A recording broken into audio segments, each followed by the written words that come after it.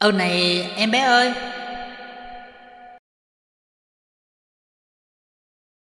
Tôi định xuống bến tìm một chiếc đò để qua bên kia sông.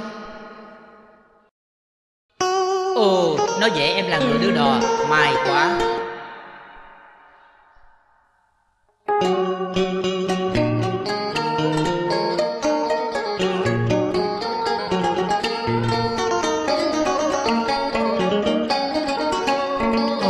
Em cũng thích nghe đàn.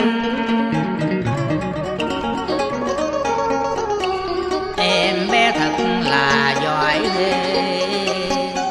Lát nữa xuống đò và chèo ra sông rồng, tôi sẽ ôm đàn nắng phím sò dây, đàn cho em ca những bản ca buồn. Em có vui lòng hay không?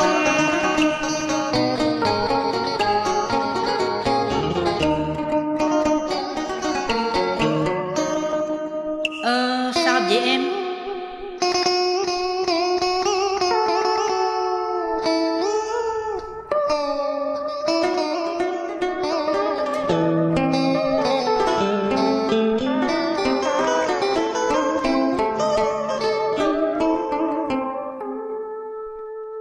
Phải suốt một ngày thu mưa gió âm u, qua từng cơn lá đổ, tôi ngồi co ro bên hè phố vắng, không một bát cơm để đỡ dạ no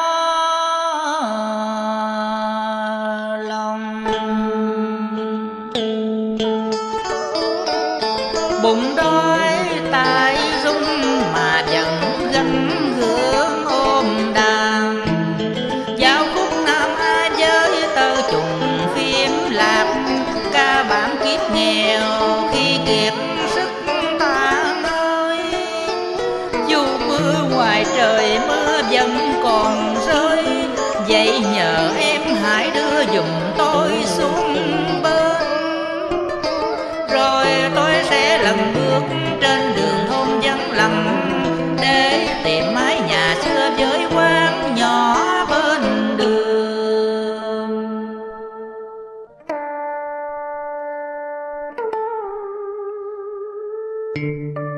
Được rồi, em đừng lo.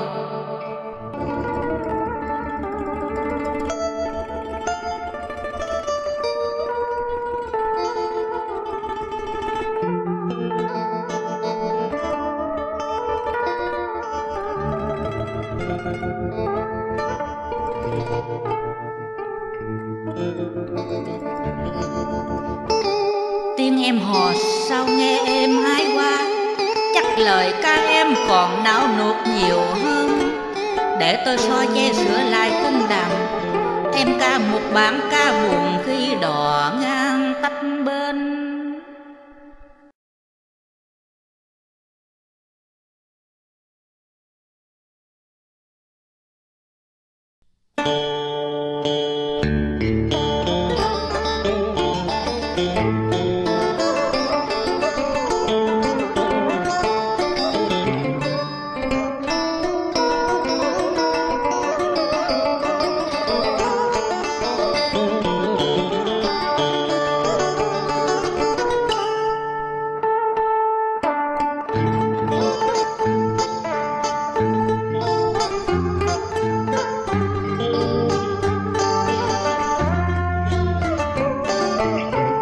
Trời, bài hát đó làm sao em có, hãy dạy em ca những khúc nhạc u buồn.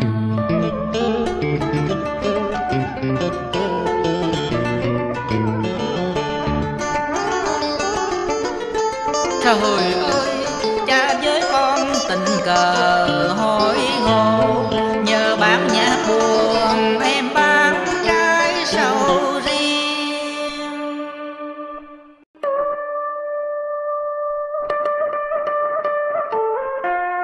Phải, ai cũng tin rằng cha đã chết, nhưng không, cha vẫn kéo dài kiếp sống với cuộc đời quan nghiệt, nên ngày nay mới còn gặp lại đứa con yêu. Con ơi, mái nhà thân yêu của mình giờ đây có lẽ đã điêu tàn dập đổ phên còn mẹ con đâu có còn ngồi trong quán nhỏ bên vệ đường Thiên Ly.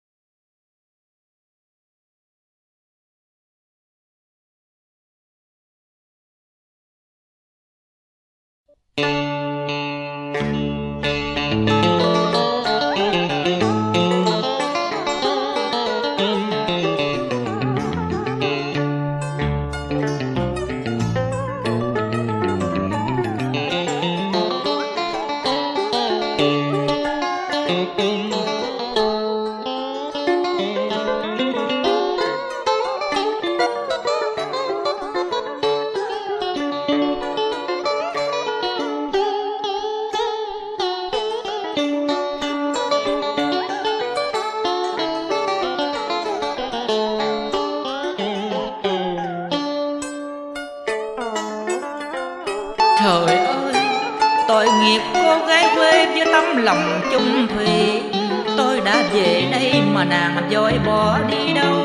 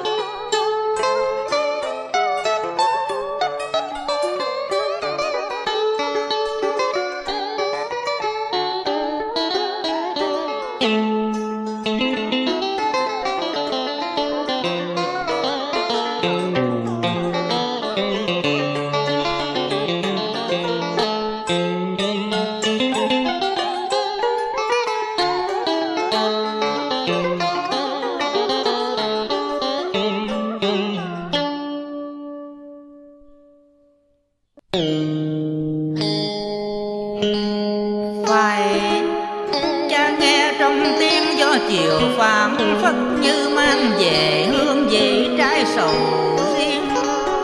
Tuy đôi mắt tối tăm nhưng trí cha vẫn hình dung chiếc quán nhỏ bên đường.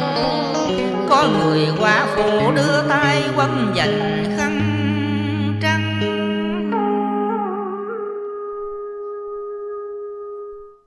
Người ấy là một cô gái đã sống trong nỗi nhớ thương và trong muôn ngàn khổ hận, để cho nụ cười tươi tắt liệm giữa môi hồng.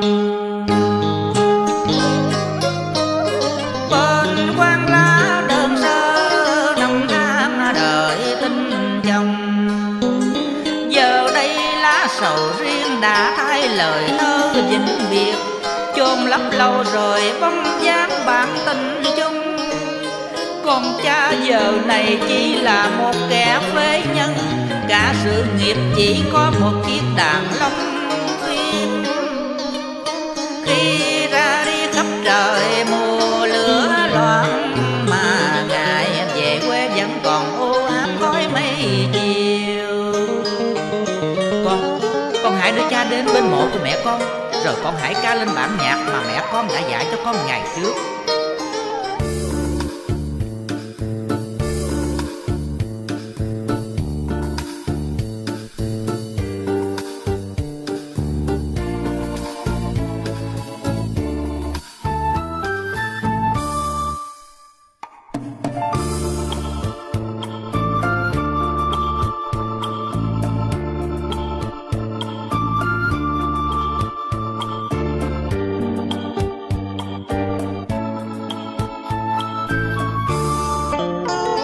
Phải hồn em về trong gió lạnh, theo lá sầu riêng loạn thoảng bên mồ. Em ơi hãy về đây nghe bản nhạc năm xưa, và nghe con kể hết một chuyện tình tan